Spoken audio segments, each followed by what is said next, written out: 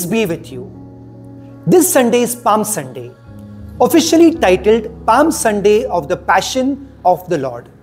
It commemorates Jesus' triumphant entry into Jerusalem on a colt, amidst palm branches, which is closely followed by his passion and death. In this video, I will take up two themes from the Gospel: Jesus' entry on a colt and the spreading of the palms on the road. I aim to explore the Gospel's connection to the Old Testament and demonstrate how Jesus fulfilled its prophecies. Which prophecy is fulfilled by Jesus when he enters Jerusalem on a colt? Mark's narrative of the procession into Jerusalem includes the distinctive detail that Jesus sits on a colt. This is in fulfillment of the prophecy in Zechariah chapter 9 verse 9, which says, "Rejoice greatly, daughter of Zion. Shout, daughter Jerusalem.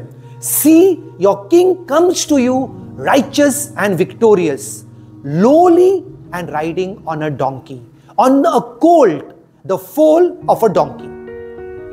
The donkey symbolized peace and gentleness and humility in ancient Israel, contrasting with horses, which were viewed as symbols of war and aggression. Therefore, this prophecy predicts that Jesus, as the promised Messiah, will enter Jerusalem embodying humility and peace. Why does Mark highlight that the colt has never been ridden before? Mark emphasizes this fact to illustrate throughout his gospel that Jesus is the master of all and at peace with all, including wild animals. He observes that this particular colt has never been ridden, implying its wild and untamed nature, allowing only the one who will train it to sit upon. As Jesus enters Jerusalem and rides a colt that has never been ridden before, it symbolizes his authority, his mastery over all creatures, not just humans.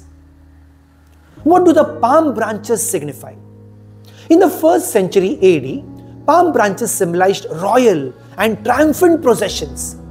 In the book of Kings, 2 Kings chapter 9 verse 13, branches are used as a part of a king's coronation ceremony.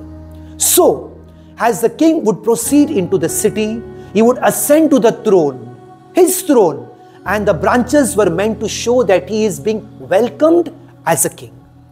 The same is true in the book of Maccabees, chapter 13, verse 51. They use palm branches in a victory procession as a sign of Israel's triumph over its enemies. What do the palms on Palm Sunday signify? When we combine the dual symbolism of palms, representing both royal and triumphant processions, it reveals the deeper meaning of the gospel narrative.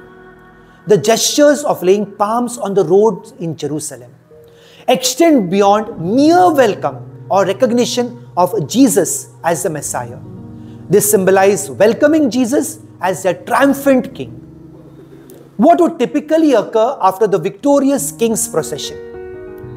Following the procession, the king would enter the city and ascend the steps to his throne in the palace.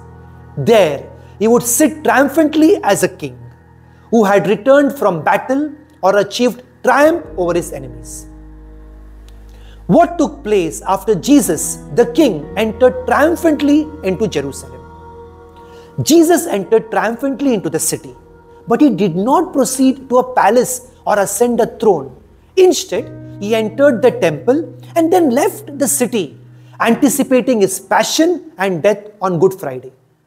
The early church fathers interpreted this procession as an introduction to Holy Week, where Jesus, rather than mounting a throne, ascended the cross as a crucified king. The cross is the throne on which Jesus ascended to gain triumph over sin and death and salvation for humankind. And Jesus is the King who rules from the cross.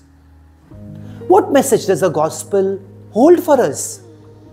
Jesus, as a triumphant King, conquers sin and Satan through his passion, death, and resurrection. During the Holy Week, let us focus more on personal prayer. In our personal prayer, let us particularly meditate on the passion narrative from the Gospel of John chapters 18 and 19. Let's reflect on the excruciating suffering Jesus endured because of our sins as he hung on the cross, which was his throne. This will help us spiritually to prepare for the Paschal Triduum, starting with Maundy Thursday and ending with Easter Sunday, when Jesus emerges triumphant over death and Satan. God bless you.